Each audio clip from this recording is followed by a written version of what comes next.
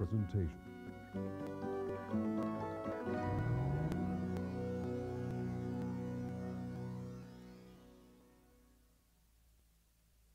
Hello, I'm Bill Hartley, President of Audio Renaissance Tapes, and I'm very pleased to introduce you to our presentation of one of the most influential self-help books of all time, Psycho-Cybernetics by Dr. Maxwell Maltz. These two cassettes and the booklet that accompanies them are designed as two interrelated parts of a program. The tapes will provide you with a solid grounding in the basic concepts of Psycho-Cybernetics.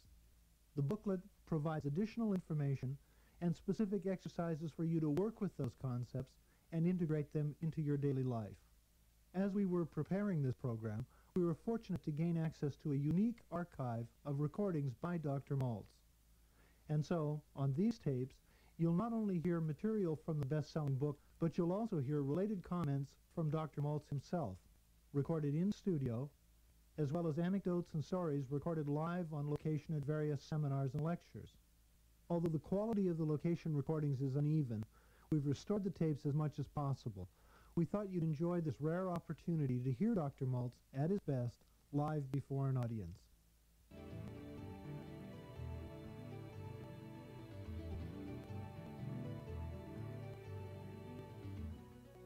You are invited to join Dr. Maxwell Maltz, the author of the book Psycho-Cybernetics, on the greatest adventure of your life.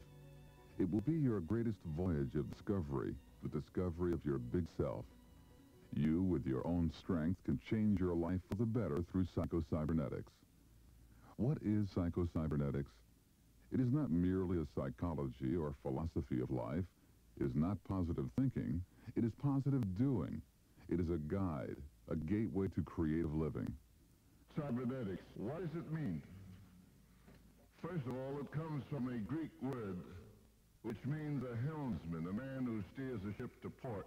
And Psycho-Cybernetics is a word I coined, which means steering your mind to a productive, useful goal so that you can reach the greatest port in the world,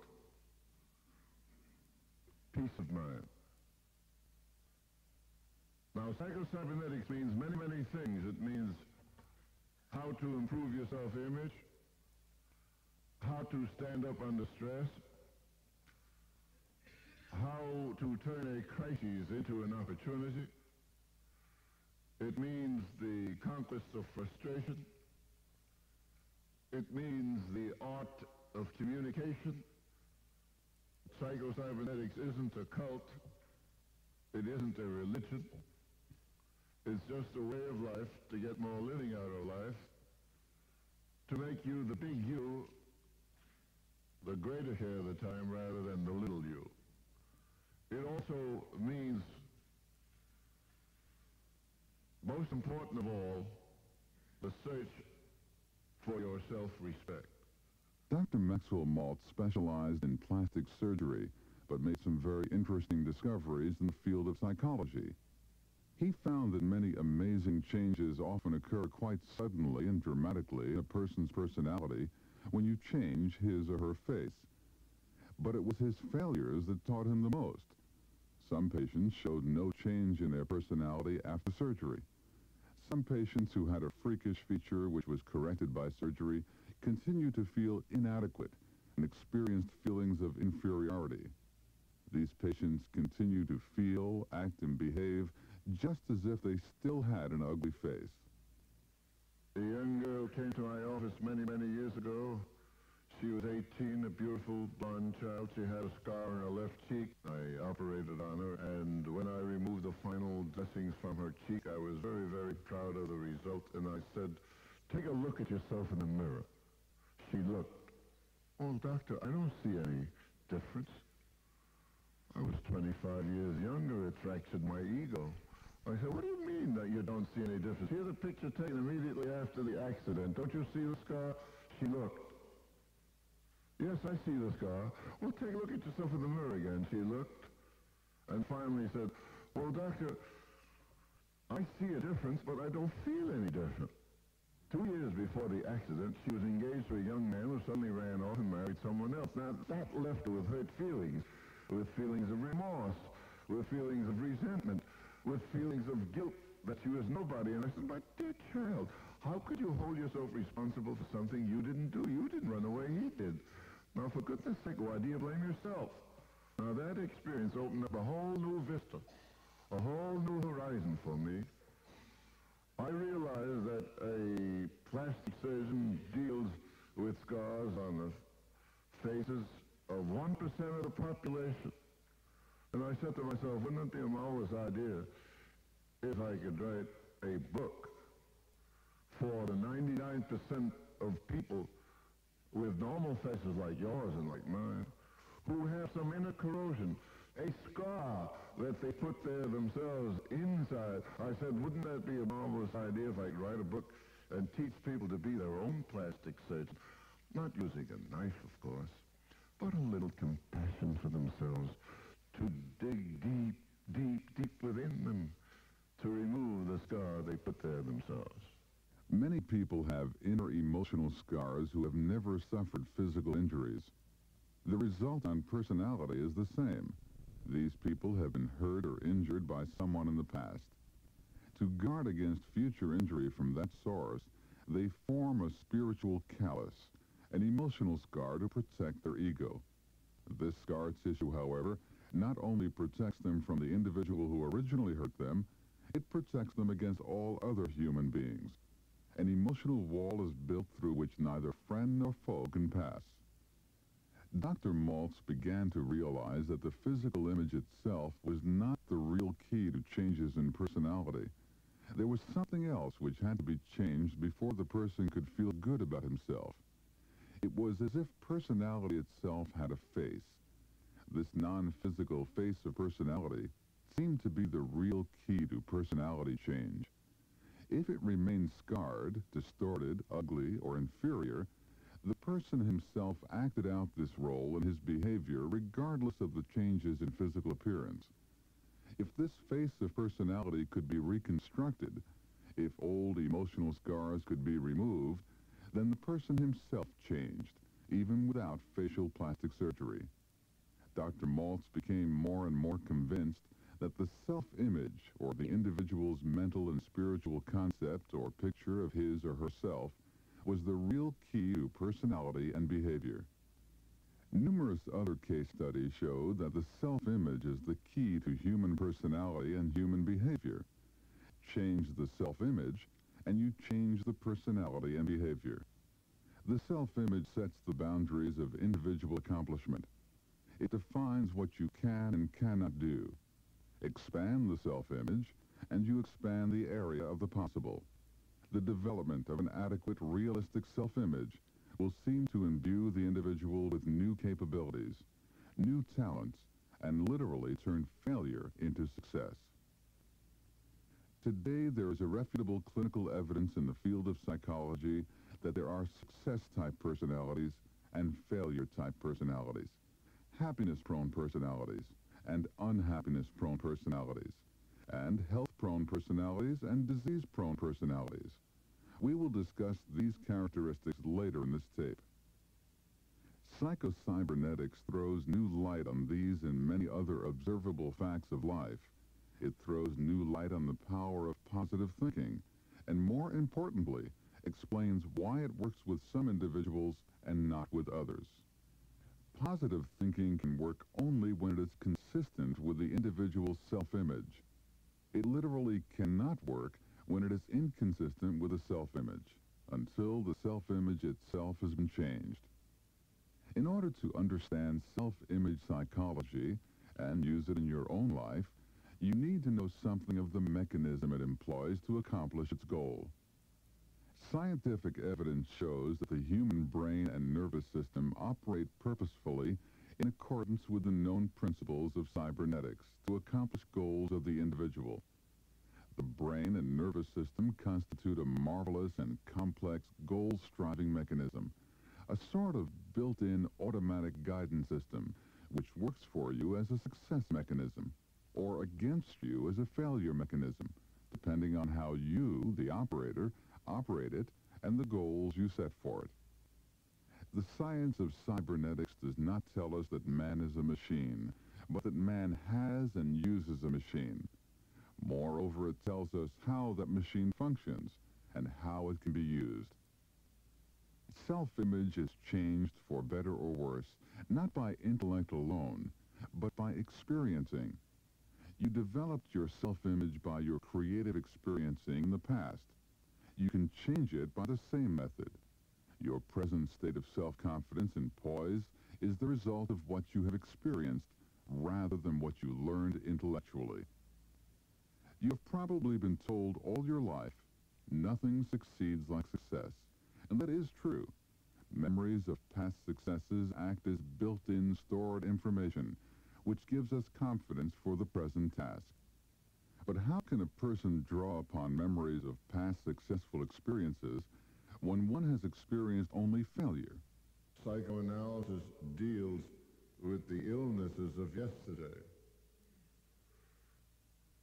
And Psycho-Cybernetics is quite different. It tries to keep you emotionally, spiritually, and mentally healthy now. What happened yesterday doesn't count anymore. It's what you are now that counts. Psycho-Cybernetics is self-hypnosis. By auto-suggestion, you find the good in you instead of your defects, your inner scars. You become your own plastic surgeon by having a proper self-image, and with a little compassion for yourself, you remove the inner scars you put there yourself. You become your own Michelangelo, and with a little compassion, you chip off the negative feelings that every human being is heir to. Michelangelo, when he was younger, looked at a stone quarry, and he saw a huge block of stone, and he said, "I see Moses there." And he took a hammer and a chisel, and he chipped away, day in, day out, week in, week out, month in, month out, and after 2 years, there was Moses. And you are Michelangelo in your own right. You could chip off the negative feelings of frustration and despair from the personality that is you to find the big you. And how do you do it? By auto-suggestion. I say in my book, the mind cannot tell the difference between an actual experience or one vividly imagined. And you can imagine success if you think in terms of your own capabilities, and you can become successful. And when you use your imagination creatively, that's a form of hypnotism. The secret of Psycho-Cybernetics is not so much hypnotism as to de-hypnotize yourself from negative feelings. You hypnotize yourself into the belief that you're bigger than what you are, which is a form of using your imagination creatively, and de-hypnotizing yourself from the negative beliefs that you can't do it. It's impossible. The point is, nothing in the world is impossible. In this tape, you will be asked to practice certain exercises and perform tasks, but they must be done regularly if you are to derive maximum benefit from them. Before you become discouraged, keep practicing for a minimum period of 21 days. It usually takes that long before you will realize any perceptible change in your mental image. Following plastic surgery, it takes about 21 days for the average patient to get used to his new face. When an arm or a leg is amputated, the phantom limb persists for about 21 days. People must live in a new house for about 3 weeks before it begins to seem like home. It requires a minimum of about 21 days for an old mental image to dissolve and a new one to gel. You can neither prove nor disprove with intellectual argument the ideas and concepts described in this tape. You can prove them to yourself by doing them and judging results for yourself. Don't make a judgment for 21 days, so that you will give yourself a fair chance to prove or disprove their validity in your own life. The building of an adequate self-image is something that should continue throughout a lifetime. You cannot accomplish a lifetime of growth in 3 weeks' time, but you can experience improvement within 3 weeks' time, and sometimes the improvement is quite dramatic.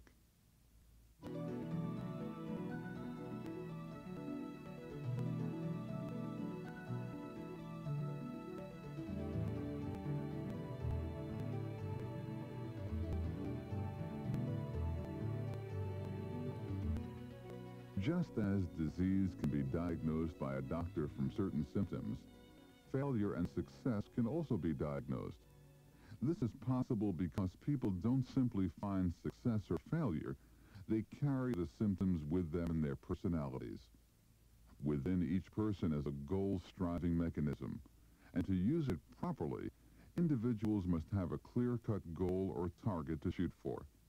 Many times people want to improve themselves and long for a better personality, but they have no clear-cut idea of the direction in which improvement lies, or what constitutes a good personality.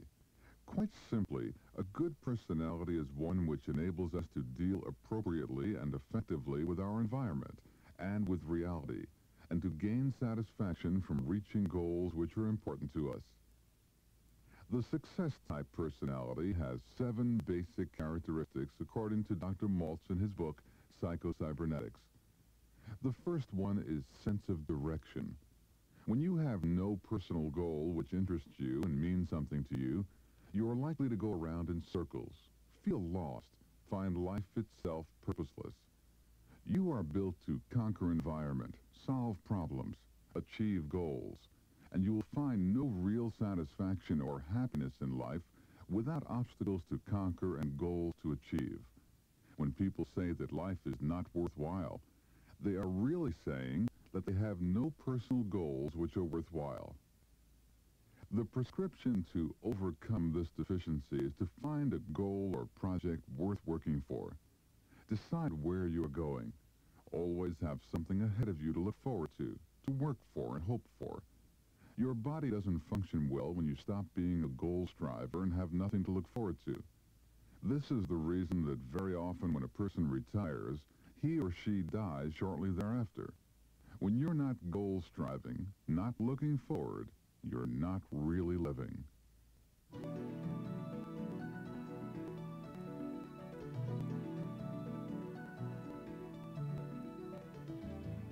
The second characteristic of a success-type personality is understanding. Understanding depends upon good communication and is vital to any guidance system. You cannot react appropriately if the information you act on is faulty or misunderstood. Many doctors believe that confusion is the basic element in neurosis. Most of our failures in human relations are due to misunderstanding. We expect other people to react and respond and come to the same conclusions as we do from a given set of facts or circumstances. Remember that no one reacts to things as they are, but to their own mental images. People don't disagree with you to be hard-headed or malicious. They disagree because they understand and interpret the situation differently from you. Give the other person credit for being sincere rather than malicious, and will go a long way toward better understanding. Ask yourself, how does this appear to other people? How do they interpret the situation? How do they feel about it? Try to understand why they act the way they do, and just as important, why you act the way you do. Too often we color incoming sensory data with our own fears, anxieties, or desires. To deal effectively with environment, we must be willing to acknowledge the truth about it. Only when we do this can we respond appropriately. Many of us are guilty of not liking to admit, even to ourselves, that we can be wrong. We fool ourselves into believing that a situation cannot be other than we would like it to be. The success-type personalities not only do not cheat and lie to other people, they learn to be honest with themselves. Sincerity is based upon self-understanding and self-honesty.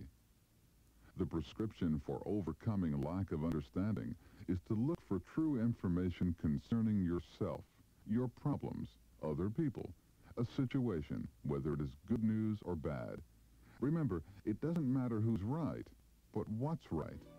In dealing with other people, always try to see the situation from their point of view as well as your own.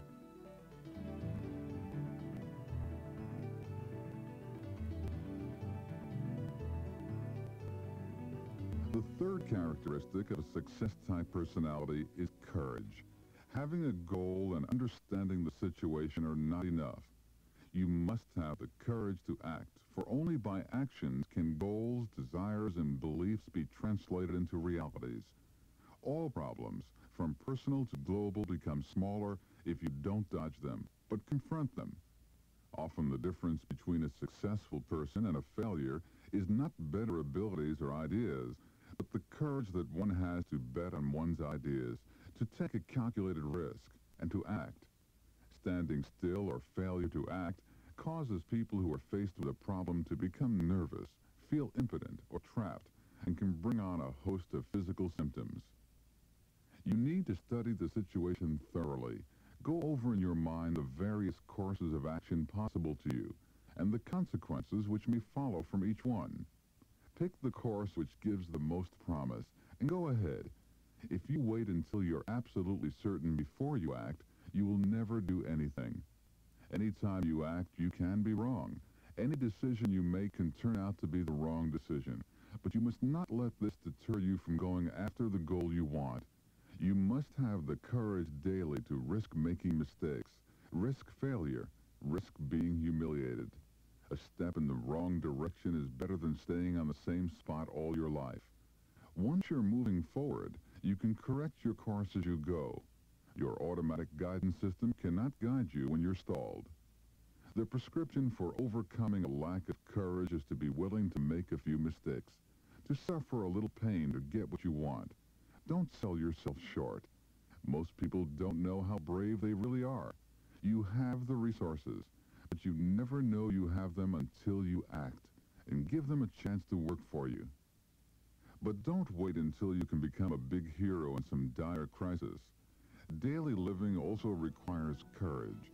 By practicing courage in little things, we all develop the power and talent to act courageously in more important matters.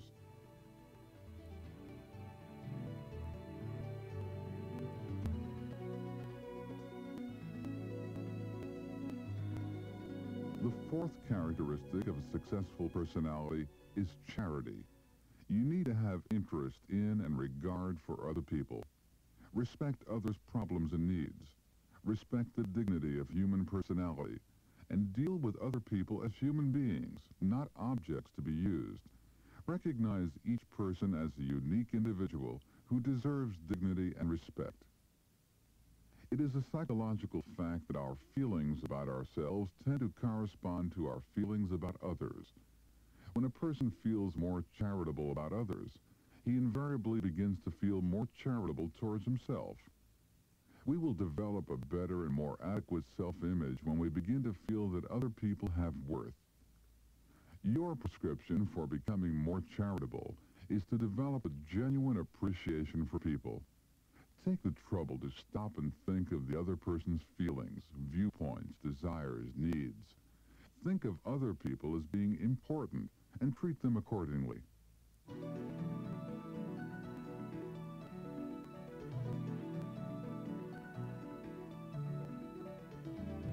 The fifth characteristic of a successful personality is self-esteem.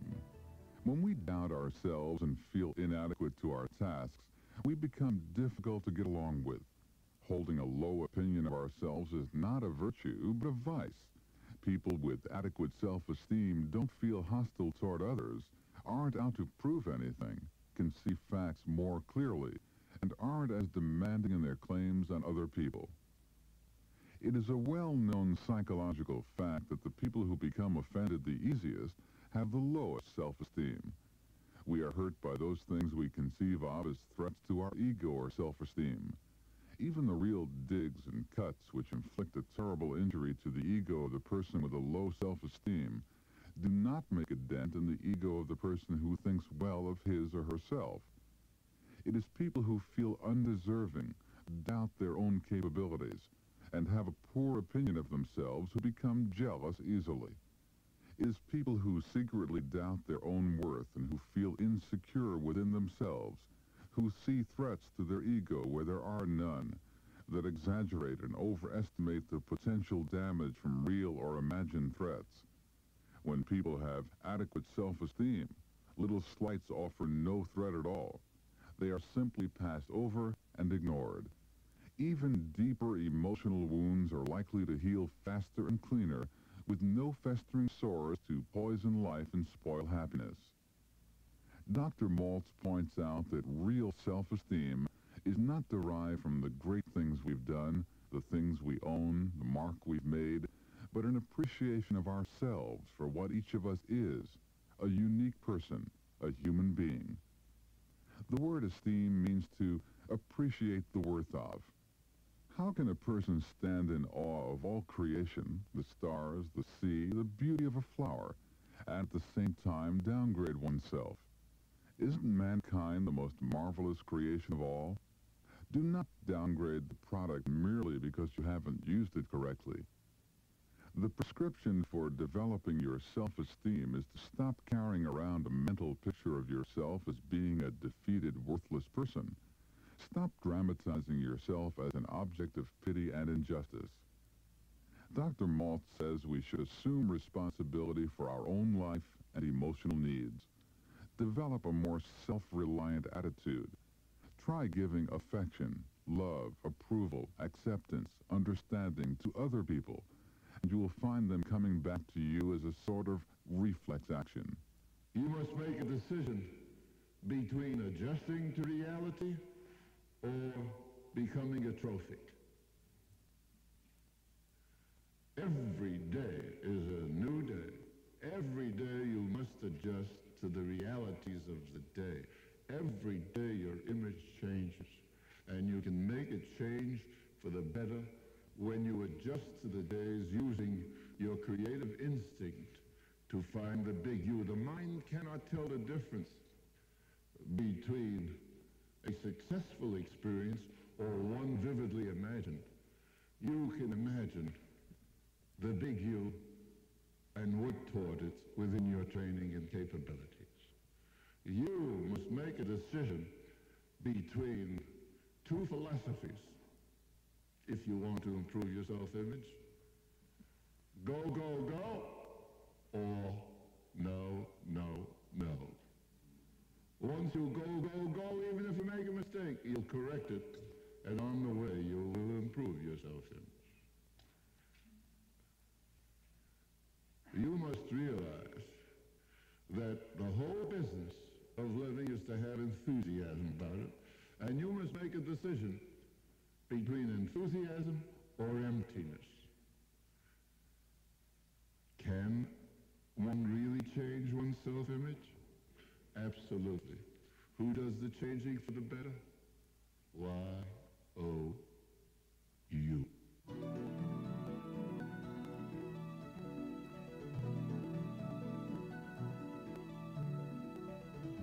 Please fast forward to the end and turn the tape over for proper cueing of side 2.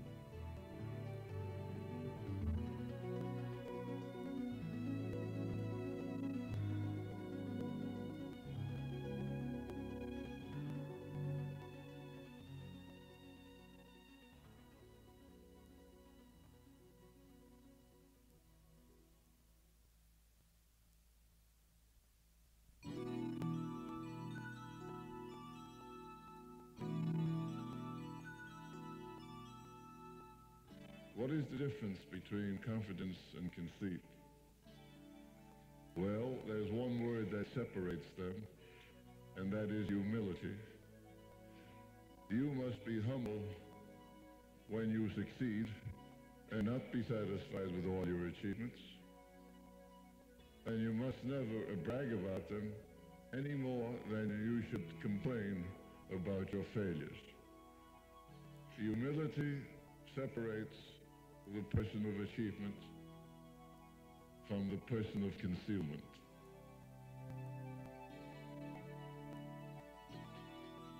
The sixth characteristic of a successful personality is confidence. Confidence is built upon an experience of success. When we begin a new undertaking, we are likely to have little confidence because we have not learned from experience that we can succeed. Remember, success breeds success. Even a small success can be used as a stepping stone to a greater one. An important technique to form is the habit of remembering past successes and forgetting failures. This is the way both an electronic computer and the human brain are supposed to operate. Practice improves skill and success. Repetition does not. If it did, we would perfect our errors instead of our accomplishments. Through practice and negative feedback, the computer in our brain remembers and reinforces successful attempts and forgets the mistakes. Yet many of us destroy our confidence by remembering past failures and forgetting all about past successes. We not only remember the failures, we impress them on our minds with emotion. We condemn ourselves and degrade ourselves with shame and remorse, and our self-confidence dissipates. It doesn't matter how many times you have failed in the past. What matters is the successful attempt, which should be remembered, reinforced, dwelt upon. Your prescription for developing confidence is to use mistakes as a way to learning, then dismiss them from your mind. Deliberately remember and picture to yourself past successes. Everyone has succeeded sometime at something. When you begin a new task, remember the feelings you experienced in past successes, regardless of how small they might have been. Too many people are prone to let one or two failures blot out all good memories. When you remember your brave moments, you will be pleasantly surprised to realize that you had more courage than you thought. Vividly remembering and visualizing past successes and brave moments is an invaluable aid whenever confidence is shaken. I remember when I was a medical student, I was studying pathology, second-year medicine. And every time this Dr. Pappenheimer called upon me and quizzed me orally, I was frightened. I hated this Dr. Pappenheimer. And when I got up, I couldn't speak. I saw the 160 eyes of 80 students, and I thought they were about to ridicule me. I couldn't talk. I couldn't answer the question. And I sat down. That was a negative approach, the use of imagination negatively because of a fear. When I realized that I might not become a doctor, I decided I must do something about this. It happened that when there were written examinations, and I looked through a microscope at a slide, when I didn't see that face of Dr. Pappenheimer, when I didn't see the eyes of the students, I answered correctly. And so the desire, the goal of wanting to be a doctor made me do something at a time when I knew nothing about psycho-cybernetics, when I knew nothing about negative and positive images, at a time when I had the desire to be a doctor. I turned a crisis into an opportunity. I said to myself, the next time this so-and-so Pappenheim calls upon me, I will imagine that I don't see him. I will imagine that I don't see the 160 eyes of the other students. I will imagine I am looking through a microscope, looking at a slide and answering it correctly. The next time he called upon me, my constructive imagination came into good play. He was quite surprised that I wasn't fretful or fearful, and many of the students were surprised. And that's a long, long time ago, when the desire to rise above a failure prompted me to turn a crisis into an opportunity. The point is, if I can do it, so can you. Dr. Maltz believes the seventh characteristic of a successful personality is self-acceptance. No real success, no genuine happiness is possible until a person gains some degree of self-acceptance. The most miserable and tortured people in the world are those who are continually straining and striving to convince themselves and others that they are something other than what they are. Success comes from self-expression when people relax and are not straining to be somebody else. Changing your self-image does not mean changing yourself or improving yourself, but changing your own mental picture, your own conception and estimation of that self. The amazing results which follow from developing a realistic self-image come about not as a result of self-transformation, but from self-realization. You can make the most of what's there by gaining a true mental picture of what is there. Most of us are better, wiser, stronger, and more competent than we realize. Creating a better self-image doesn't create new abilities, talents, or powers. It releases and utilizes them. Self-acceptance means coming to terms with ourselves now, just as we are, with all our faults, weaknesses, shortcomings, errors, as well as our assets and strengths. Self-acceptance is easier if we realize that these negatives belong to us, but they are not us. Many people shy away from healthy self-acceptance because they insist upon identifying themselves with their mistakes. You may have made a mistake, but this does not mean that you are a mistake. You have to recognize your mistakes and shortcomings before you can correct them. The first step toward becoming stronger is the recognition that one is weak. The prescription for increasing your self-acceptance is to begin by learning to tolerate imperfection in yourself. You must recognize your shortcomings, but don't hate yourself because of them. Learn to distinguish between yourself and your behavior. You are not ruined or worthless because you made a mistake or got off course, any more than a typewriter is worthless because it needs adjustment, or a violin when it's out of tune. Don't hate yourself because you're not perfect. Say to yourself, I may not be perfect. I may have faults and weaknesses. I might have gotten off the track. I may have a long way to go, but I am something, and I will make the most of that something. Accept yourself, be yourself, and resolve to realize the possibilities inherent in that special and unique something which is you. Say to yourself, if I have a low opinion of myself, others will too. It is a vice I must overcome. I must stop carrying a mental picture of myself as defeated. I must stop selling myself short, now. I must stop pitying myself, now. I came into this world to succeed, and I will, by using the confidence of past successes in my present undertakings, now. I must respect others as well as myself. I must appreciate my own worth. I'm somebody, capable of error, but capable of rising above it, now. And finally, I must remember that negative feelings displace me from my true worth. I resolve now never to be a displaced person. Here is a second self-image builder. Look in the mirror and say to yourself, I'm a modern Sherlock Holmes, the greatest detective of all time.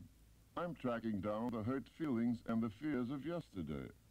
They've prevented me from becoming the better me, and I'm eliminating these fears and frustrations right now. I'm also the greatest archaeologist of the century. I'm digging deep within me to remove the debris of hurt feelings, resentment, hatred that has kept me from self-fulfillment. Underneath all this, I have found a great archaeological discovery, the real me, the better me. Dr. Maltz, who should be the most important friend in our lives? Yourself. You should be your own best friend before you should befriend others. After all, if you don't like yourself, who will? How do I know if my self-image is accurate? Only by making an accurate self-inventory and comparing it with your self-image. Dr. Maltz, if I don't like my self-image, can I change it? Yes, you can. You made your self-image in the first place, and you can change it too. How do I change my self-image? First, you must have strong beliefs for deciding that your old self-image is an error. Then you must make your new self-image true and consistent with your real self. You must follow the steps outlined in these lessons for discarding the hindrances of the past, the things that have caused your image of yourself to shrink. Dr. Maltz, what is the self? It is the central axis of your existence. It is what makes you unique. Can I change myself? Yes, but it is more important to change your self-image first. The rest will follow naturally because you act on the basis of your self-image, not yourself. What is the first prerequisite for self-discovery? Honesty. You cannot cheat yourself. You can only fool yourself. What is the difference between the self and the self-image? The self-image is the picture you have of yourself. Dr. Maltz, how long should it take me to get to know myself? Self-knowledge is a lifetime endeavor. You should make this a goal for the rest of your life. You are your own most important acquaintance. What should I do with myself when I discover things about it that I don't like? You become your own plastic surgeon, and you remove your blemishes with compassion, with the instrument of forgiveness. Forgive yourself for your mistakes, and forgive others for theirs.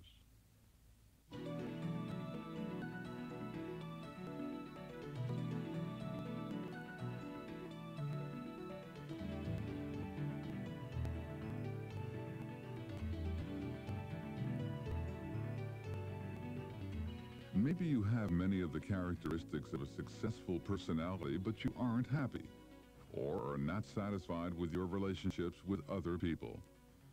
Even if you haven't been scarred by a physical injury, possibly you are still nursing an emotional injury which is affecting your self-image and your personality.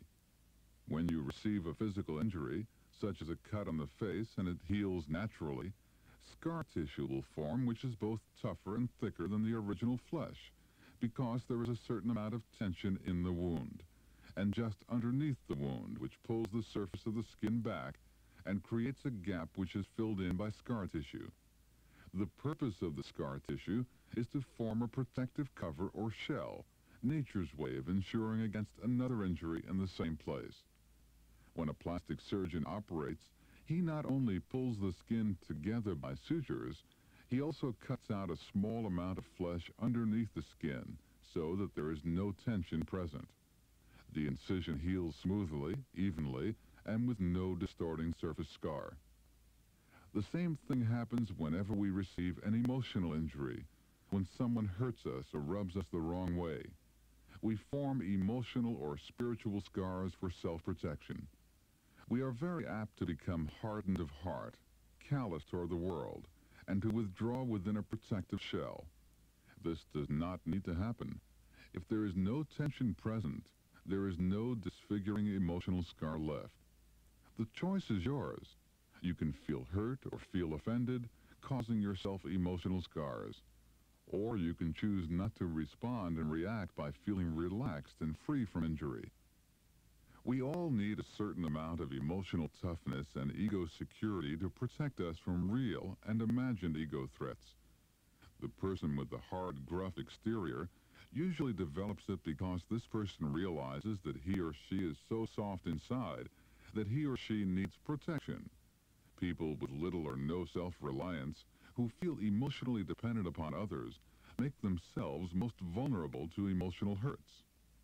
As in the case of a physical scar, excessive protection against the original source of injury can make us more vulnerable and do us even more damage in other areas. The emotional wall that we build as protection against one person cuts us off from all other human beings and from our real selves.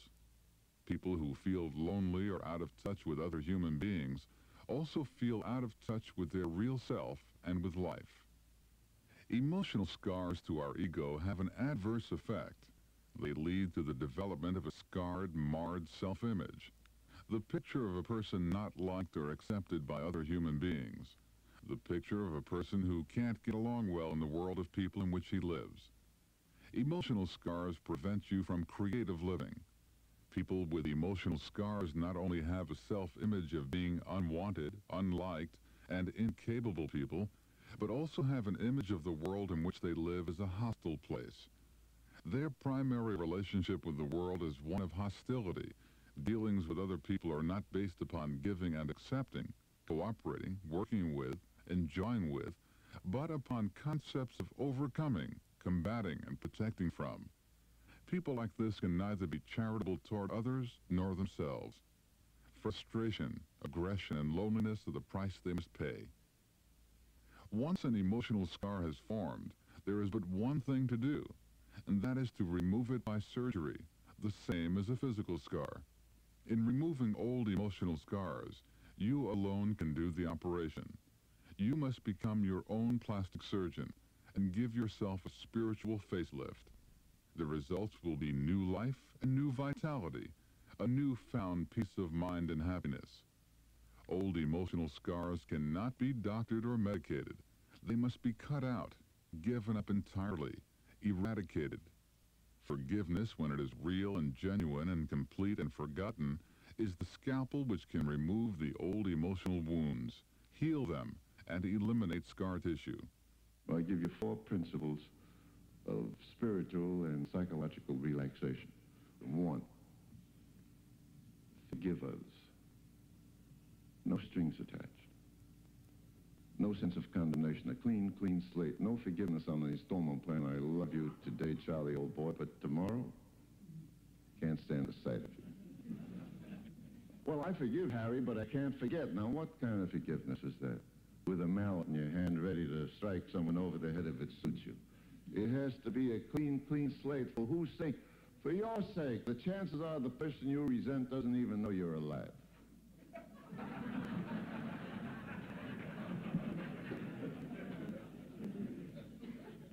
You forgive yourself so you can wake on 8 cylinders instead of 2. 2, you forgive yourself. You're only human. You must accept yourself with kind eyes when you look in the mirror. You are somebody. You are a child of God, capable of blunder, but capable of rising above it. And that a blunder is there for you to do something with it. It's a challenge. You are a mistake maker, but thank God you also a mistake breaker. You break that mistake, and that is your golden opportunity of recharging your energies, growing into the big you, taking advantage of an error to become the big you.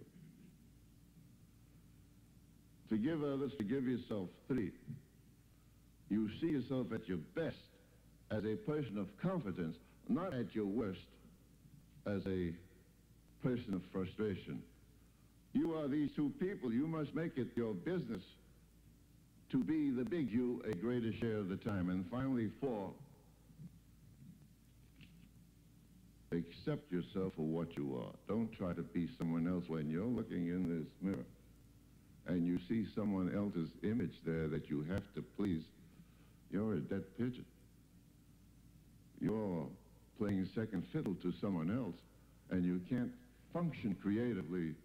You're behind the 8 ball. Get out into the open.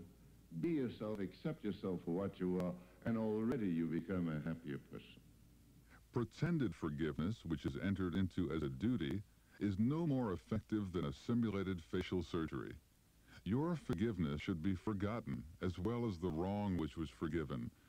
Forgiveness which is remembered and dwelt upon reinfects the wounds you are attempting to cauterize. Therapeutic forgiveness is not difficult. The only difficulty is to secure your own willingness to cancel out the debt with no mental reservations. We find it difficult to forgive only because we like our sense of condemnation. We get a perverse and morbid enjoyment out of nursing our wounds. As long as we can condemn another, we can feel superior. No one can deny that there is also a perverse sense of satisfaction in feeling sorry for yourself. True forgiveness comes only when we are able to see and emotionally accept that there is and was nothing for us to forgive. We should not have condemned or hated the other person in the first place. Not only do we incur emotional wounds from others, most of us inflict them upon ourselves. We beat ourselves over the head with self-condemnation, remorse, and regret. We beat ourselves down with self-doubt. We cut ourselves up with excessive guilt. Remorse and regret are attempts to emotionally live in the past. Excessive guilt is an attempt to make right something we did wrong or thought of as wrong in the past. Since we cannot live in the past, we cannot appropriately react emotionally to the past. The past can be simply written off, closed, forgotten, insofar as our emotional reactions are concerned. We do not need to take an emotional position one way or the other regarding detours that might have taken us off course in the past. The important thing is our present direction and our current goal. I remember I was speaking at one of the first churches of religious science out California on my topic, how to be yourself. One stocky woman got up and told me what a wonderful thing my book, Psycho-Cybernetics, was to her. She read the book and finally, for the first time, learned how to be herself. I said, "Thank you very much." She said, "Don't interrupt." I listened. I listened. She said, "Doctor, I want you to know how I became myself through your book. I belong to a women's organization, and the president of this organization talks too much. At all the meetings, she talks too much. I read your book, and I decided to be myself once and for all. And when we had a meeting, the president was talking too much as usual, and I stood up, and for the first time, I was myself, and I said, 'Shut up!'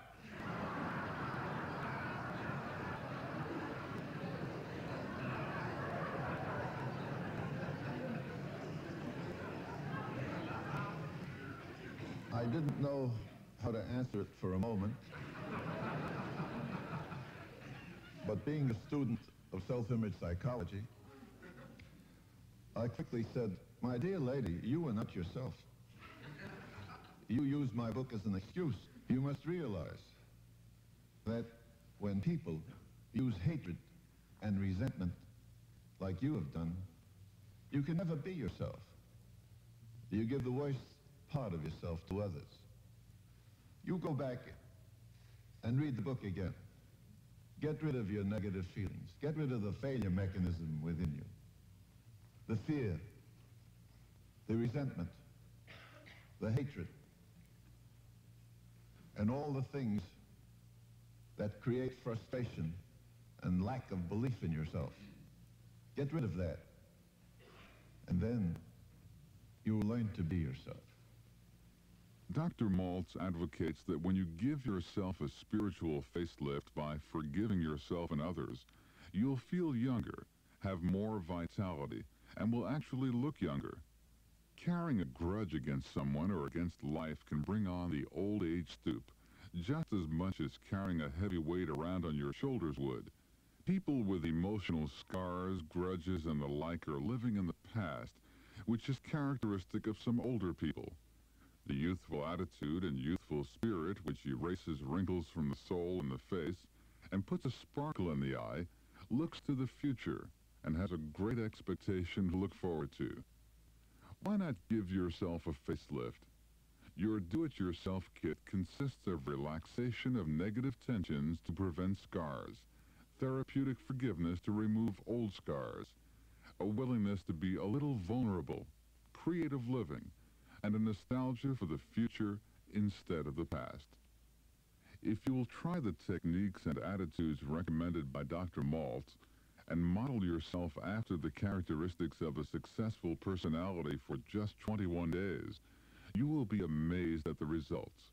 You can change your life for the better through the principles of Psycho-Cybernetics and steer your mind toward the productive, useful goal of being content and finding happiness and peace of mind in your everyday life and activities. You can get self-fulfillment by realizing that you're bigger than what you think you are.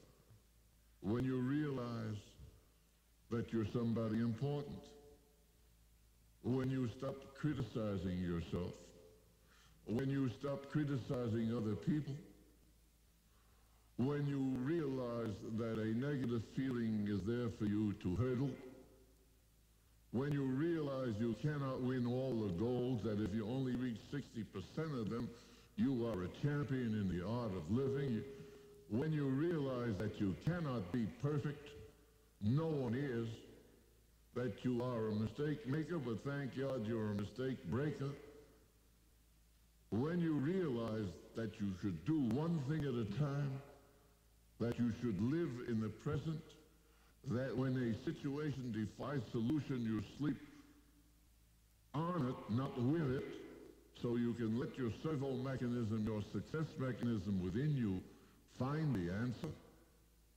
When you accept yourself for who you are.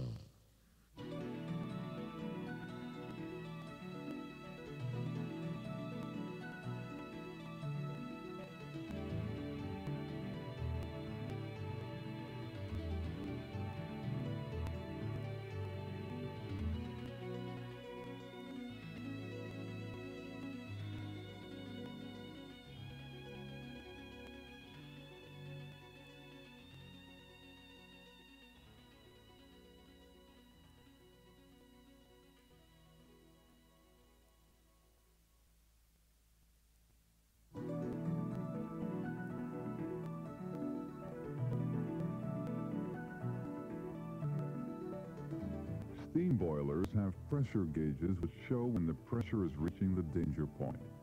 Signposts are placed on detours, dead-end streets, and impassable roads. Likewise, the human body has its own signals and danger signs. They are the pressure gauges and signposts which are meant to help maintain the body in health. But we need to be able to recognize these failure symptoms in ourselves so that we can do something about them. When we learn to recognize certain personality traits as signposts to failure, these symptoms can then act automatically as negative feedback and guide us down the road to creative accomplishment.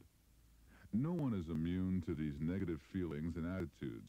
Even the most successful personalities experience them at times. The important thing is to recognize them for what they are and take positive action to correct course. The failure personality has 7 basic characteristics, all interconnected.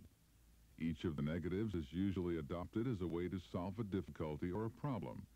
Each has meaning and purpose, but is based on a mistaken premise. We can cure these failure symptoms by understanding them, seeing that they do not work. The first area is frustration. Whenever some important goal cannot be realized or some strong desire is thwarted, frustration develops. We can learn to tolerate a certain amount of frustration without becoming upset about it. It's when a frustrating experience brings excessive emotional feelings of deep dissatisfaction and futility that becomes a symptom of failure. Chronic frustration usually means that the goals we have set for ourselves are unrealistic, or the image we have of ourselves is inadequate, or both. So we must face our goals and our self-image as truthfully as we know how, and bring them close to reality. Realistic goals and an accurate self-image can go a long way toward eliminating frustration. How do you overcome frustration? Well, you must overcome frustration by knowing some of your assets. Your liabilities is your fear. And you must remember, the misfortunes hardest to bear are those that never come. You must also remember what Aristotle said, nothing in the affairs of man is worthy too much anxiety. You overcome your fear, you must refuse to retreat from your own identity because of frustration. You must refuse to surrender your dignity and self-respect and your self-image because of frustration. You must stop seeking excuses because you made a mistake. You must stop living in yesterday. You mustn't carry 40 or 50 pounds of extra mental weight on your back every day of your life because of some mistake you made 14 years ago or 14 days ago. You live in the present. You rise above it. You must get rid of negative feelings. You must get rid of the depression surrounding negative feelings. Just remember, please, that negative feelings are there for you as an incentive to rise above it, to make something of yourself. That's what makes you the big you. That's what makes you the professional human being. The second negative is aggressiveness. Emotional steam is necessary to reach a goal, but the trouble begins when we are blocked or frustrated from achieving that goal. The emotional steam is then bottled up, seeking an outlet. Misdirected or unused, it becomes a destructive force. The failure-type personality, their aggressiveness blocked in the accomplishment of a worthwhile goal, channels itself into self-destructive paths, like ulcers, high blood pressure, excessive smoking, compulsive overwork, or it may be turned on others in the form of irritability, rudeness, gossip, fault-finding. The answer to aggression is to understand it and provide appropriate channels for its expression. All types of physical exercise are excellent for draining off excess aggression, and the best way of all is to use it up as it was intended to be used, in working towards some goal. Work remains one of the best therapies and one of the best tranquilizers for a troubled spirit.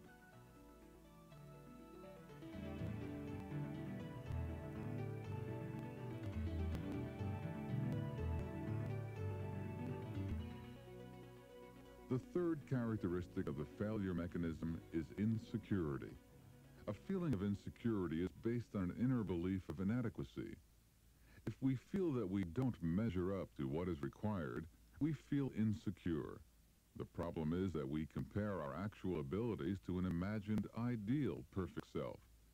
Ideals should be thought of not as firm goals to be achieved, but abstracts to reach toward and always to reach forward.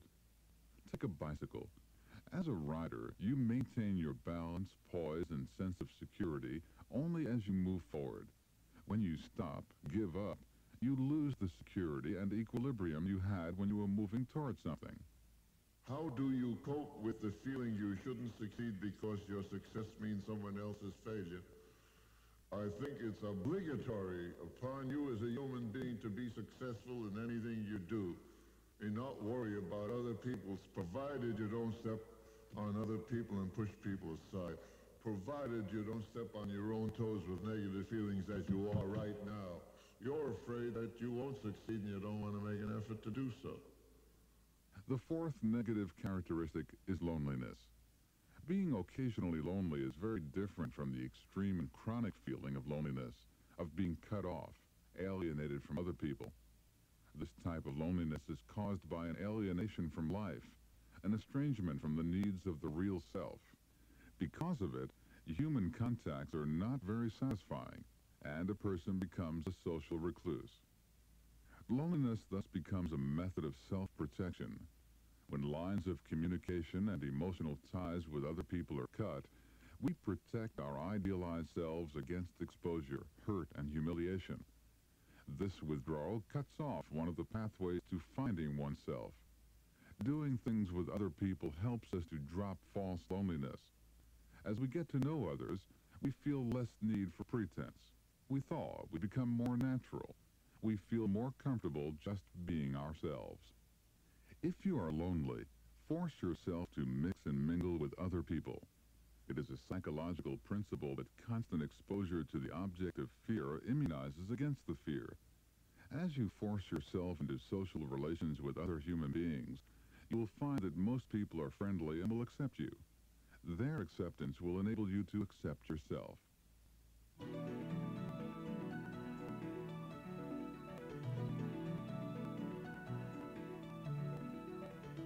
The fifth negative of the failure mechanism is uncertainty. According to Dr. Maltz in Psycho-Cybernetics, one of the greatest mistakes you can make is to be afraid of making one. Uncertainty is a way of avoiding mistakes and responsibility. It is based on the false assumption that if no decision is made, nothing can go wrong. We must realize that a person doesn't have to be right 100% of the time. Babe Ruth, who created a long-standing record for the most home runs, also held the record for the most strikeouts. It is in the nature of things that we progress by acting, making mistakes, and correcting course. A guided missile arrives at its target literally by making a series of mistakes and continually correcting its heading. You cannot correct your heading if you are standing still. We must consider the known facts in a situation, imagine possible consequences of various courses of action, choose one that seems to offer the best solution, and bet on it. You can correct your course as you go. Many people are indecisive because they fear loss of self-esteem if they are proved wrong. Successful personalities make mistakes and admit them. It is the failure personality who is afraid to admit to being wrong. Actually, we learn more from our mistakes than from our successes. We often discover what will work by finding out what will not work. When Thomas Edison was asked if he was discouraged because of so many failures, he said, "No, I am not discouraged, because every wrong attempt discarded is another step forward." The sixth negative to avoid in the failure mechanism is resentment. When a failure-type personality looks for a reason for their failure, they often blame society, the system, life, the breaks. They resent the success and happiness of others because it is proof to them that life is shortchanging them, that they are being treated unfairly.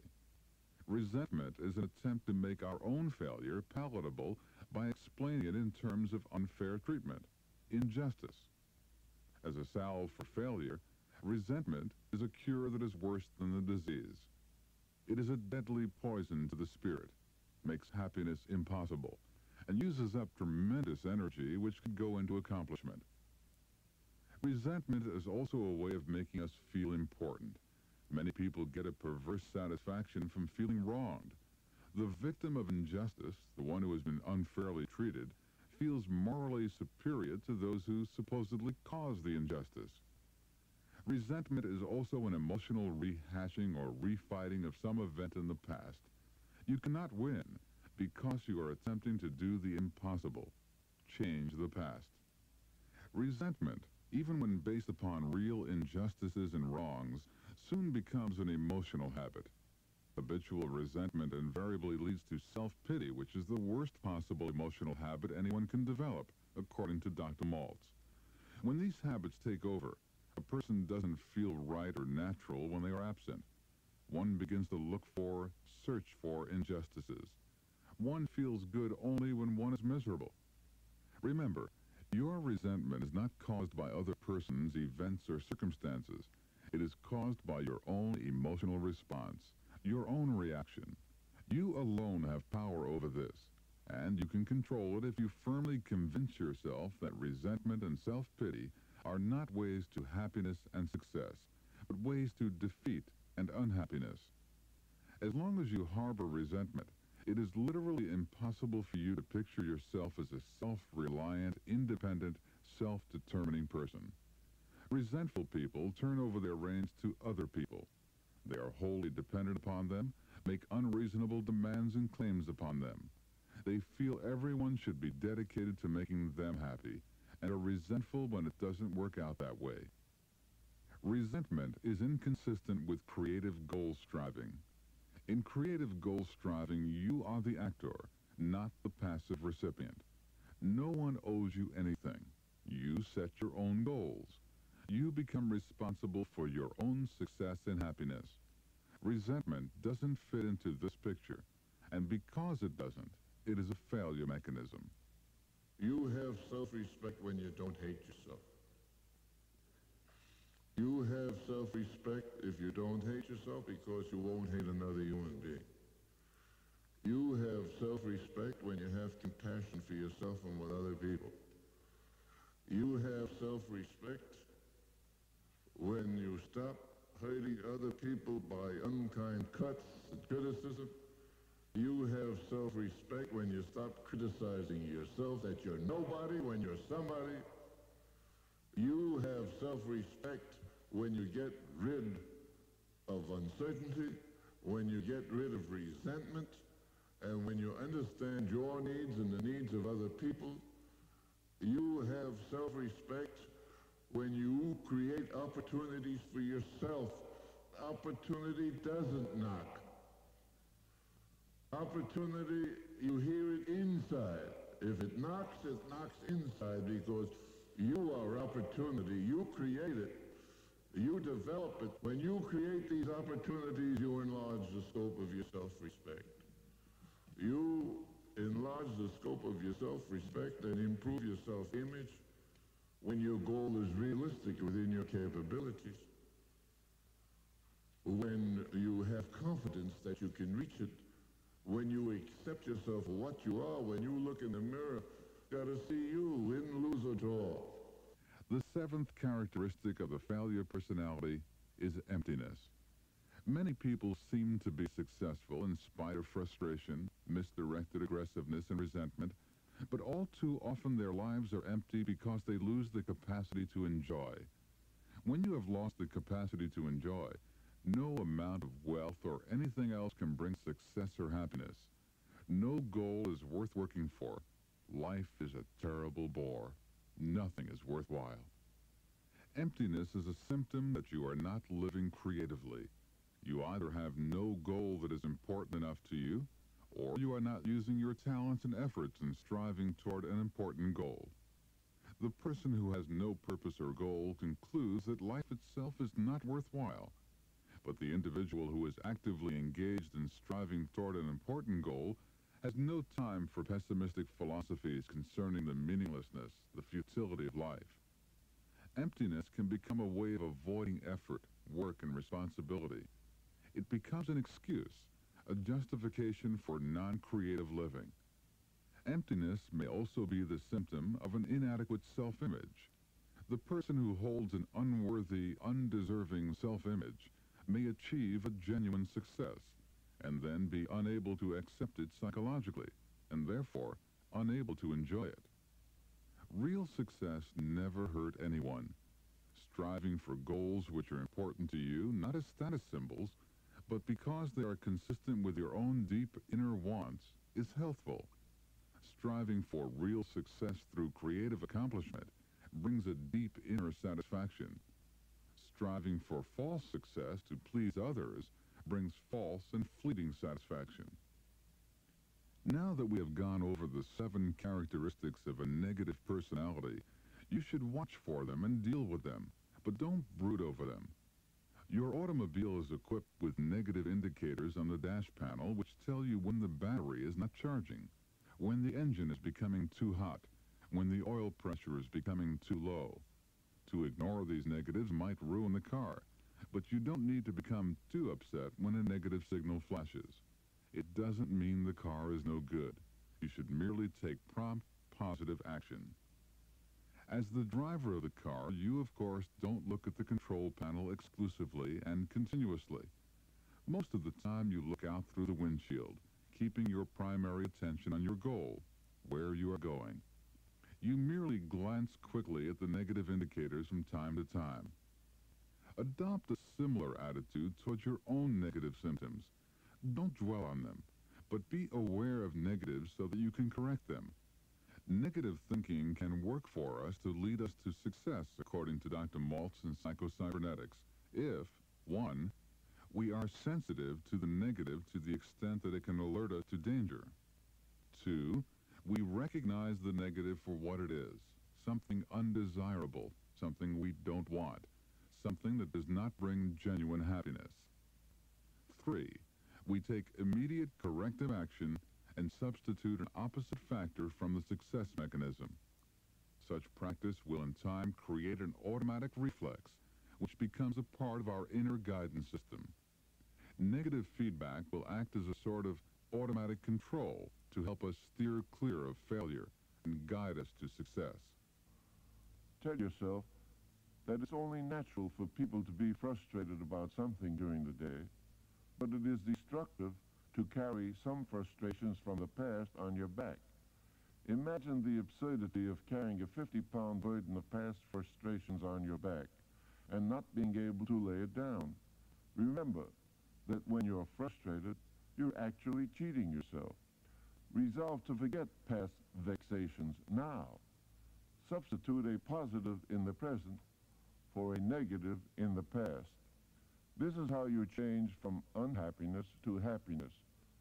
Say to yourself, I've wasted too many hours worrying about the mistakes of the past, the hurt feelings, the hours wasted that I could have used helping others to improve myself. I quit right now.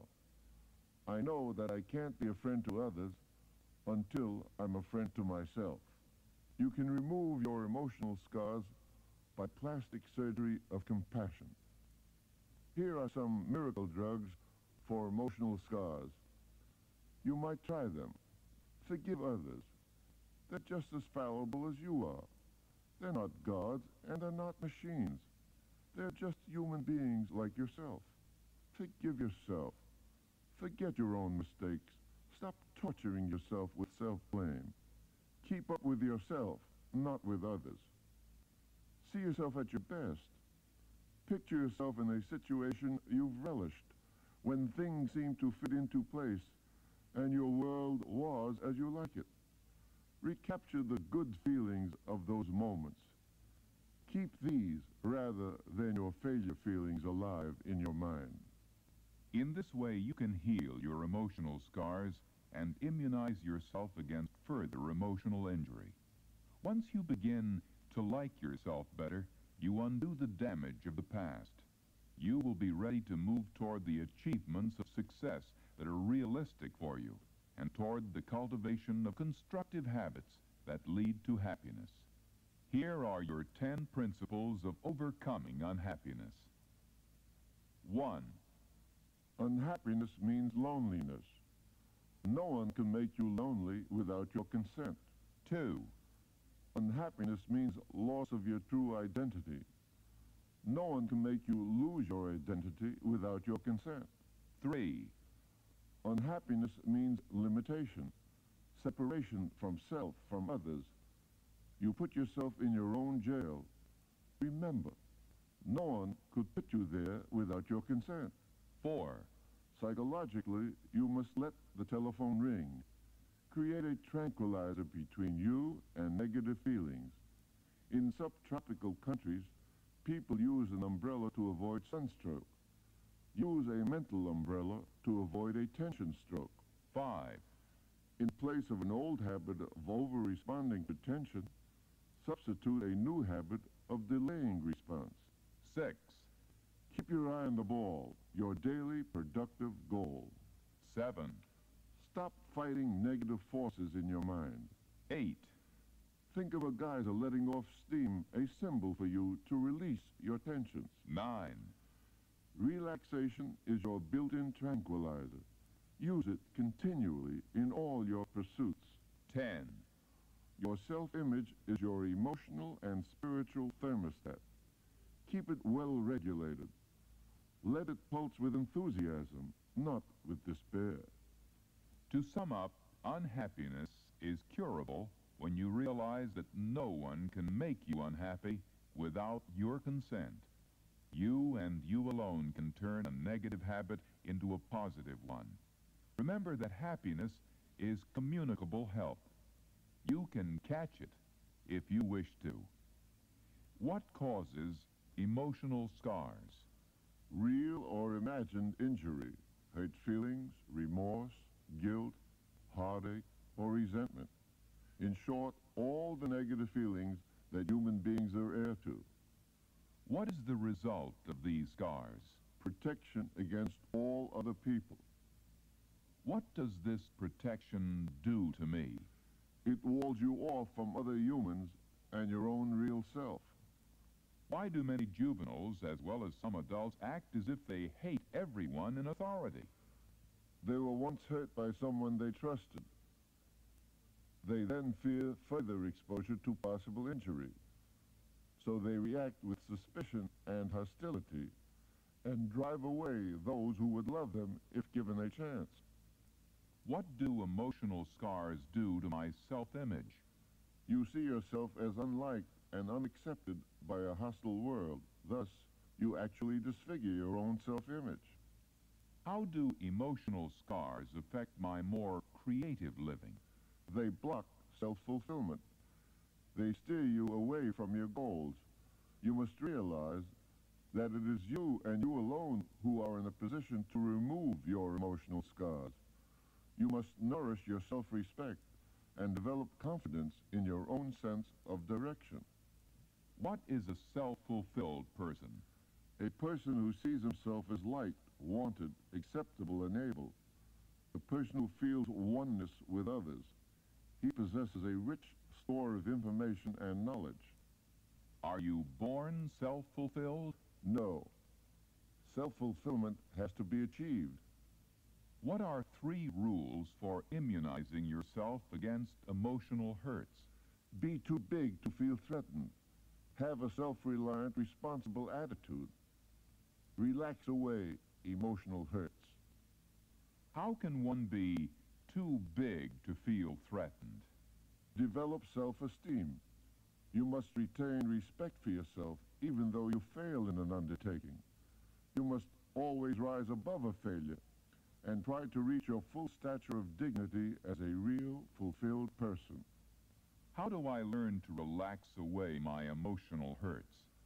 Program yourself for pleasant thinking. Concentrate on building self-confidence, esteem, self-expansion. Reevaluate your beliefs. Live creatively. Why do I feel hurt? By choice. You do not have to respond at all times with negative feelings. Your negative feelings are there for you to rise above. You must learn to stand up under stress by remaining relaxed and free. You must see that you should not make mountains out of molehills. Be too big to be threatened by one error. The happiness principle. The happiness principle, in simple terms, means this. The more you share your happiness with others, the more you have yourself. It also means the happier you are, the wiser you are. And finally, happiness is good as unhappiness is evil. When you're happy, the glorious things in nature are more visible. The flowers smell better. The sound of a rippling brook is more distinct. Food tastes better. The hand of friendship is firmer, and your voice has more life to it. On the other hand, when you're unhappy, you cannot see the beauty without and within. You don't hear as well as you could. Nothing smells right. The food doesn't taste right. Your touch is benumbed, and your voice is lost in loneliness. Happiness is internal. It means clear perception within you, where you see the possibilities of becoming bigger and better than what you are for yourself and for others, sharing your good fortune with others who need your goodwill desperately. In unhappiness, your spiritual vision is clouded by a mental cataract. When you cannot see the good in you, when you cannot be kind to yourself or wise enough to realize that loneliness and fear are your blind spots. Remember the words of John Masefield, the famous poet laureate of England. The days that make us happy make us wise. Dr. Maltz says that personality is not so much something that is acquired from without, as something that is released from within. This real self within every person is attractive, is magnetic. It does have a powerful impact and influence upon other people. We have the feeling that we are in touch with something real and basic, and it does something to us. On the other hand, a phony is universally disliked and detested. When we say that a person has a good personality, what we really mean is that this person has freed and released the creative potential within oneself, and is able to express his or her real self. Poor personality and inhibited personality are one and the same. The person with a poor personality does not express the creative self within. He has restrained it, handcuffed it, locked it up, and thrown away the key. The inhibited personality has imposed restraint upon the expression of the real self. People like this are afraid to express themselves, afraid to be their self, and have locked up their real self within an inner prison. The symptoms of inhibition are many and varied. Shyness, timidity, self-consciousness, hostility, feelings of excessive guilt, insomnia, nervousness, irritability, inability to get along with others. Frustration is characteristic of practically every area and activity of the inhibited personality. Their real and basic frustration is their failure to be themselves and to adequately express themselves. But this basic frustration is likely to color and overflow into all that they do. The science of cybernetics gives us a new insight into the inhibited personality and shows us the way toward disinhibition, freedom, and how to release our spirits from self-imposed prisons.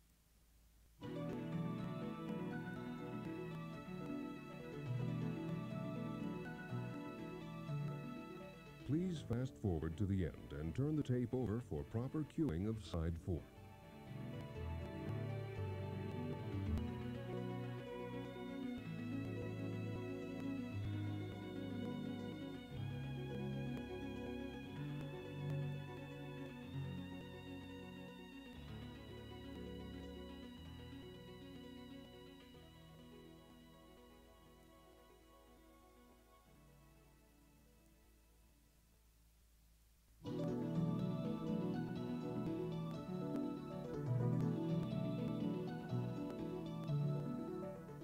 Negative feedback in a servo mechanism is equivalent to criticism.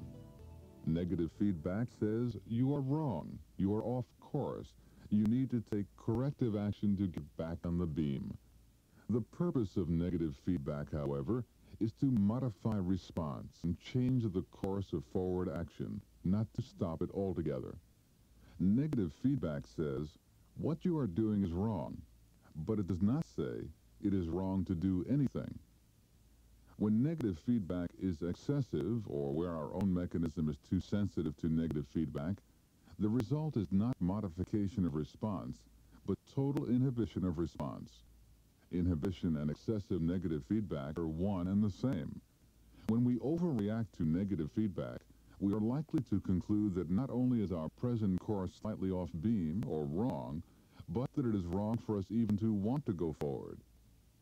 Have you ever noticed that when you try very carefully to do something like thread a needle or pour liquid into a very small neck bottle, that very often your hand is steady until you try to accomplish your purpose?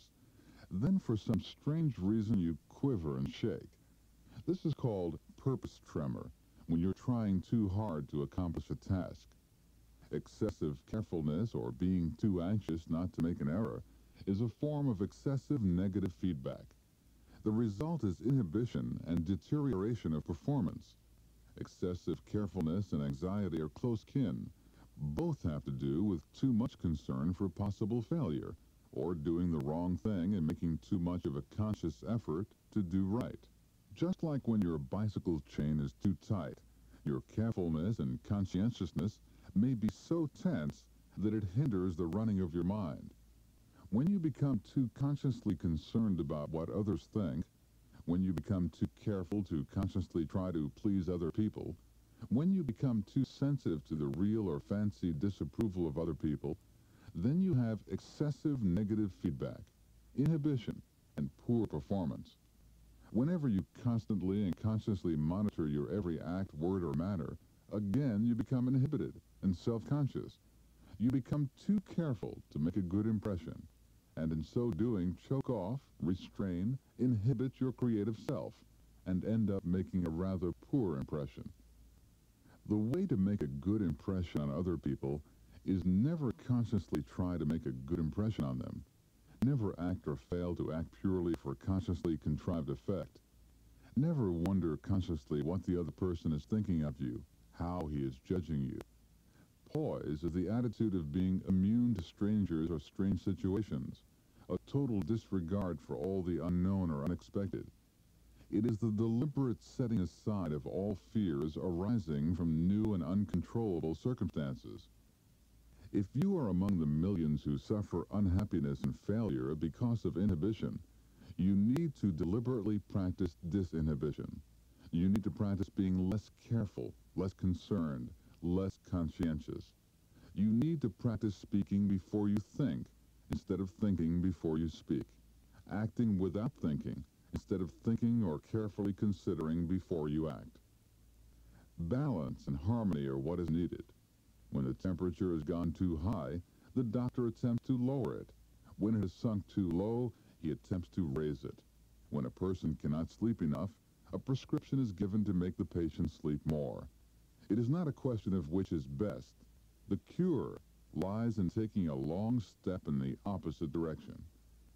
Once again, the principle of cybernetics enters into the picture. Our goal is an adequate, self-fulfilling, creative personality. The path to the goal is a course between too much inhibition and too little. When there is too much, we correct course by ignoring inhibition and practicing more disinhibition. Here are the feedback signals which tell you whether you are off course because of too much or too little inhibition. If you continually get yourself into trouble because of overconfidence, if you habitually rush in where angels fear to tread, if you habitually find yourself in hot water because of impulsive, ill-considered actions, if projects backfire on you because you always practice acting first and asking questions later, if you can never admit you're wrong, if you are a loud talker and a blabbermouth, you probably have too little inhibition. You need to think more of consequences before acting. You need to stop acting like a bull in a china shop and plan your activities more carefully. However, the great majority of people do not fall in that category. If you are shy around strangers, if you dread new and strange situations, if you feel inadequate, worry a lot, are anxious, overly concerned, if you are nervous and feel self-conscious, if you have any nervous symptoms such as facial tics, blinking your eyes unnecessarily, tremor, difficulty in going to sleep, if you feel ill at ease in social situations, if you hold yourself back and continually take a back seat, then these are all symptoms showing that you have too much inhibition. You are too careful in everything. You plan too much. You should practice these exercises. 1. Don't wonder in advance what you are going to say. Just open your mouth and say it. Improvise as you go along. 2. Don't plan or think before you act. Act and correct your actions as you go along. 3. Stop criticizing yourself.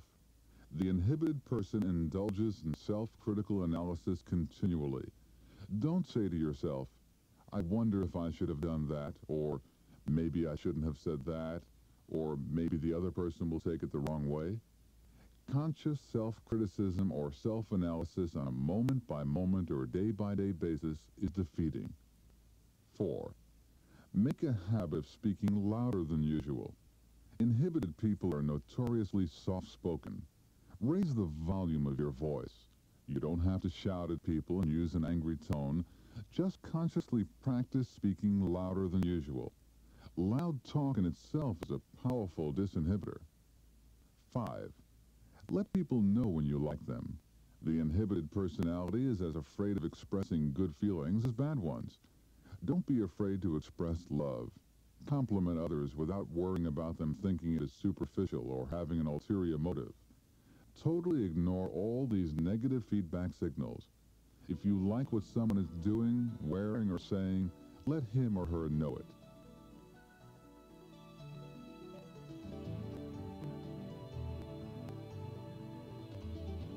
If we are habitually frustrated by failure, we are very apt to acquire habitual feelings of failure, which color all new undertakings.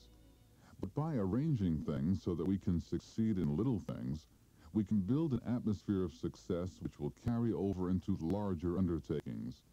We can gradually undertake more difficult tasks, and after succeeding in them, be in a position to undertake something even more challenging. Success is literally built upon success, and there is much truth in the saying, nothing succeeds like success. The principle is merely to start with an opponent over which you can succeed, and gradually take on more and more difficult tasks. Everyone has at some time or another been successful in the past. It does not have to have been a big success. What you succeed in is not so important as the feeling of success which attended it.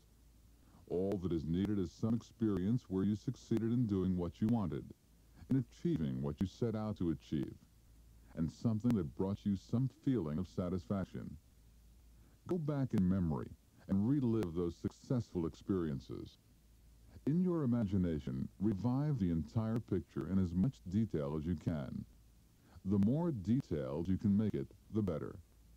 If you can remember in sufficient detail just what happened when you were successful at some time in the past, you will find yourself feeling just as you felt then.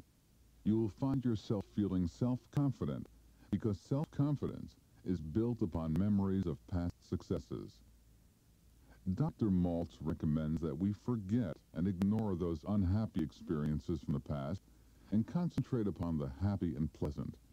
By so doing, we strengthen the thought patterns having to do with success and happiness, and weaken those having to do with failure and unhappiness. Remember, you are a responsible person, able to cope with your past and plan your future, as opposed to being a helpless victim of your past experiences. This concept does carry a responsibility, however. No longer can you derive sickly comfort from blaming your parents, society, your early experiences, or the injustices of others for your present troubles. These things may and should help you understand how you got where you are. Blaming them, or even yourself for the past mistakes, however, will not solve your problem or improve your present or your future. There is no merit in blaming yourself. The past explains how you got here, but where you go from here is your responsibility. The choice is yours. Like a broken phonograph, you can keep on playing the same old broken record of the past, reliving past injustices, pitying yourself for past mistakes, all of which reactivate failure patterns and failure feelings which color your present and your future. Or, if you choose, you can put on a new record and reactivate success patterns and that winning feeling which helps you do better in the present and promises a more enjoyable future. When your phonograph is playing music you don't like, you do not try to force it to do better. You do not use effort or willpower. You do not bang the phonograph around. You do not try to change the music itself. You merely change the record being played, and the music takes care of itself. Use the same technique on the music that comes out of your own internal machine. Don't pit your will directly against the music. As long as the same mental imagery occupies your attention, no amount of effort will change the music. Instead, try putting a new record on. Change the mental imagery, and the feelings will take care of themselves.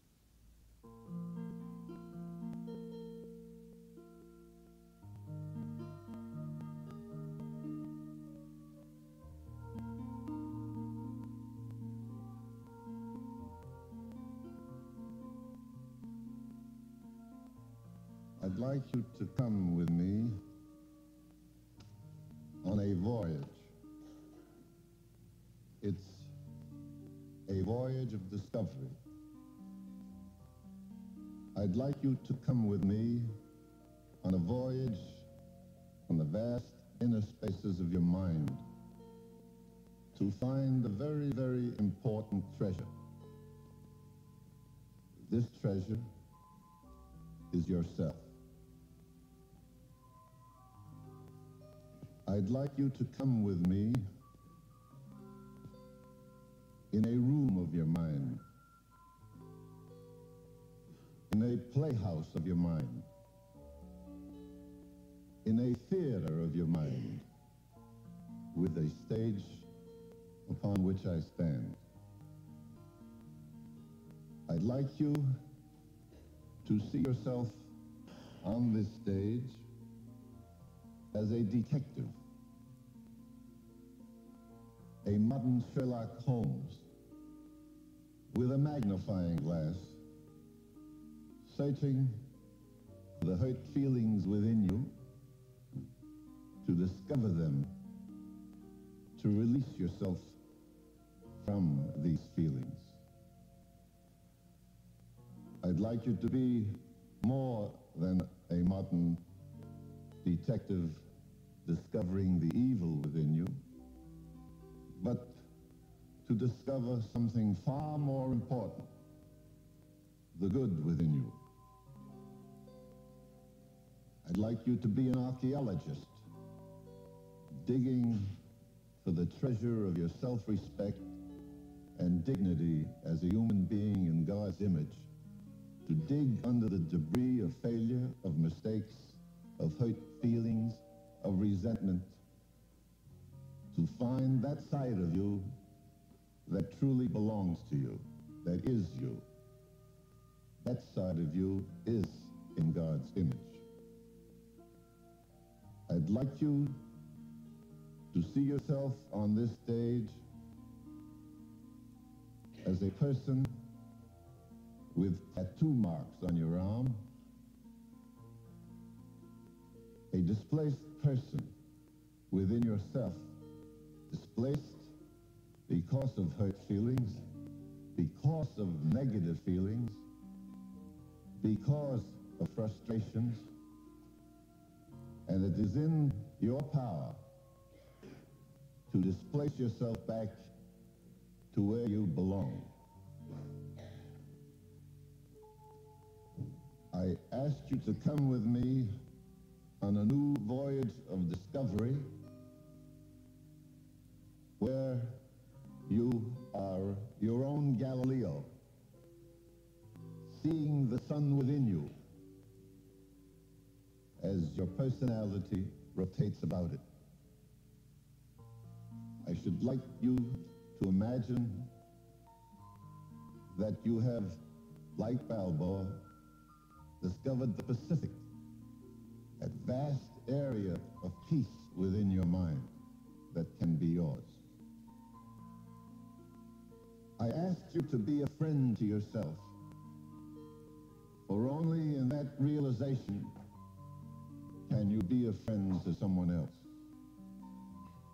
I ask you to think of yourself and believe in yourself as a successful human being, for only then can you be a success outside of yourself. I ask you to be yourself, to understand your rights, to evoke the better part of you, to see yourself at your best. You can do that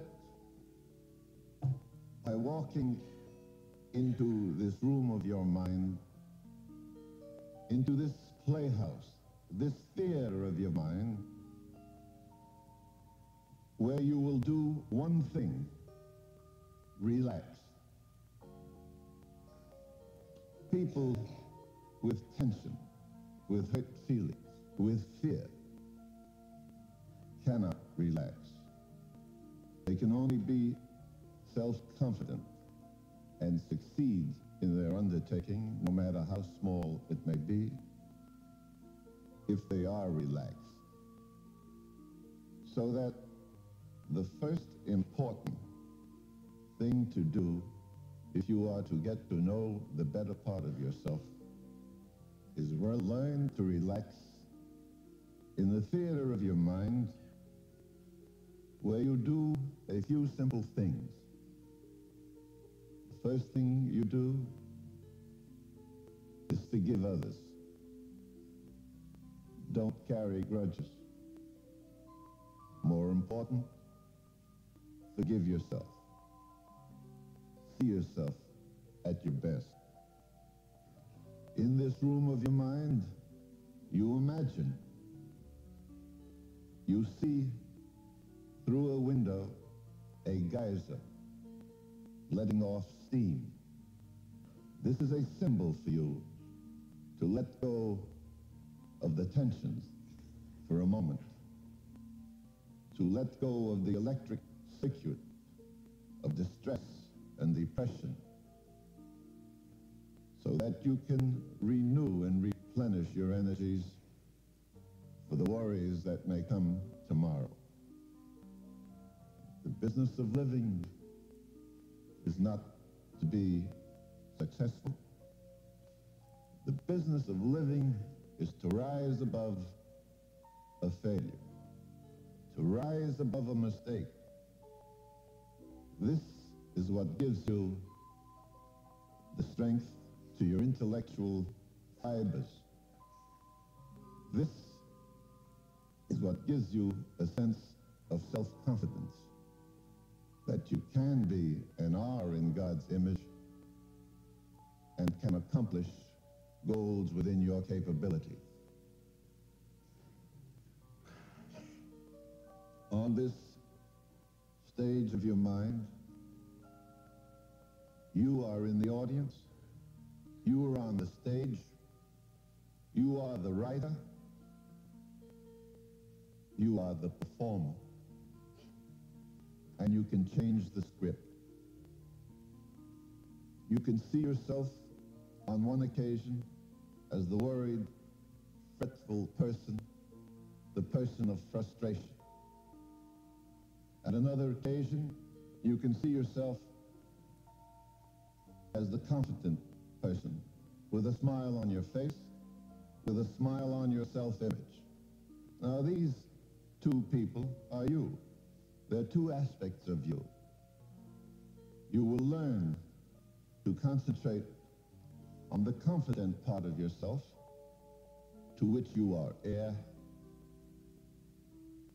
and to declare war on the negative feelings that create the person of distress.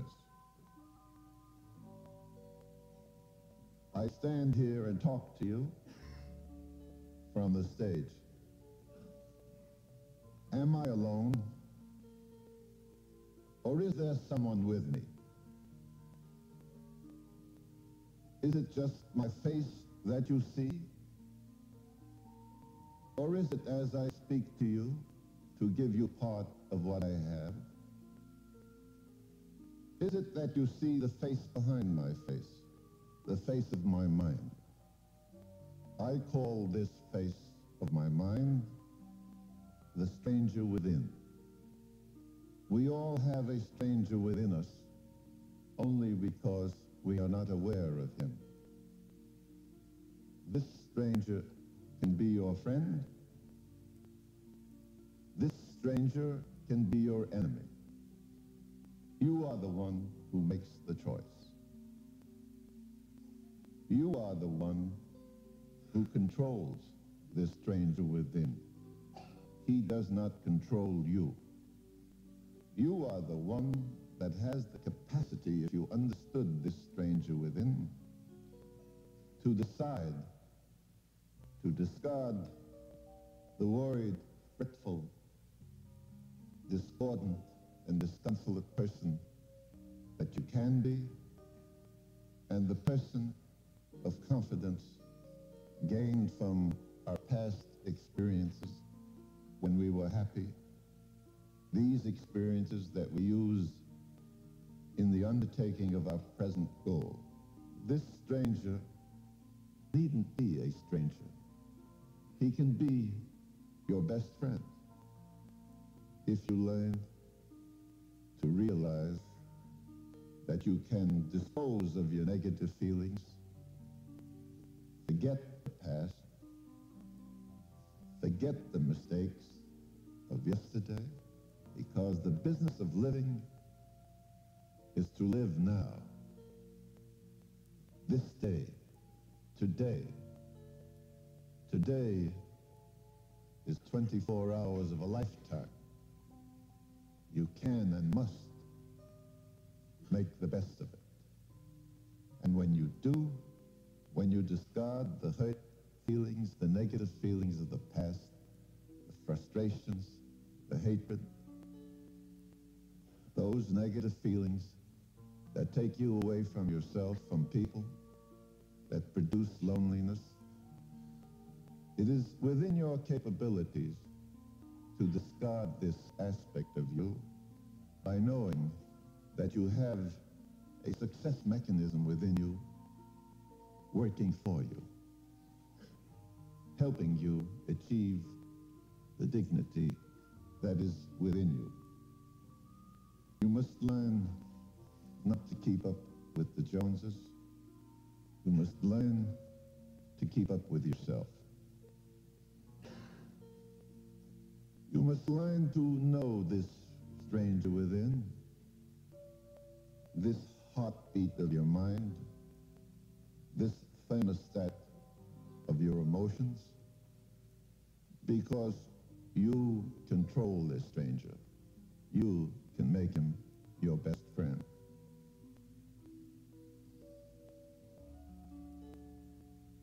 We, as we practice the art of living with our fears and our joys every day, do not realize that we have a servo mechanism within our brain, a tape recorder of all our past experiences, the happy ones, the unhappy ones. And if we, in our present undertaking, recall the past failures, the past resentments, we automatically cannot succeed, because you cannot think positively with negative feelings any more than you can think negatively when you have positive feelings. We have this success mechanism within us, and it is there for us to develop. It is a sense of direction, a goal every day, the understanding of the needs of others, the courage to stand up under tension, the respect for yourself before you can achieve the respect of others, self-acceptance, accepting yourself for what you are, not trying to keep up with the Joneses. Animals have a certain success mechanism. Birds, when it's cold, fly south to warm weather to protect themselves, to survive. A squirrel who was born in the spring, you'll find this squirrel seeking nuts and hiding them for the winter, though this squirrel has never seen a winter. We too have a success mechanism to live successfully in God's image. If we can understand that the difference between the animal and the human is this part of the brain, the forebrain, our desires, our hopes, our goals, our achievements. If you know this self-image of yours,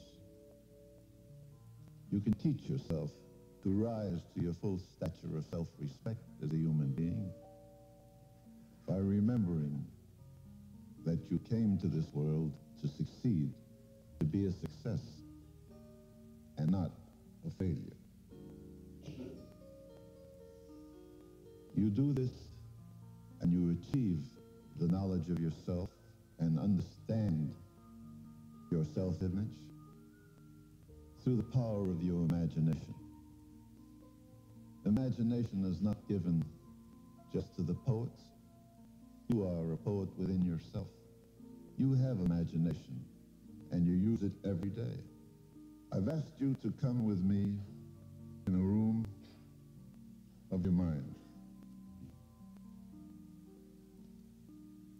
I ask you to be an archaeologist and dig beneath the debris of hurt feelings to find yourself, the good in you, the self-respect that belongs to you. I ask you to come with me on this voyage of discovery of yourself, where you'll be your own detective. And through the magnifying glass, look at yourself and find that you are better than what you think you are. I ask you to be your own plastic surgeon by uprooting the evil within you. I will give you a medical kit of 12 things that will make you be your own plastic surgeon and lift your spirit to its full stature. To thine own self be true, Shakespeare said. Remember that. Use your imagination constructively. Relax for a few minutes every day. See yourself at your best. Have that winning feeling that all human beings are capable of. Unmask yourself. Don't have to live in pretense. Have compassion, not only for others, but for yourself. Understand your rights as a human being. never retire from yourself or from life. It's antagonistic to the process of living. Find your true worth. Accept yourself for what you are. Don't try to keep up with the Joneses. How much more fascinating it is to join with me on this great adventure of finding yourself, of improving your God's image that's within you. Thank you.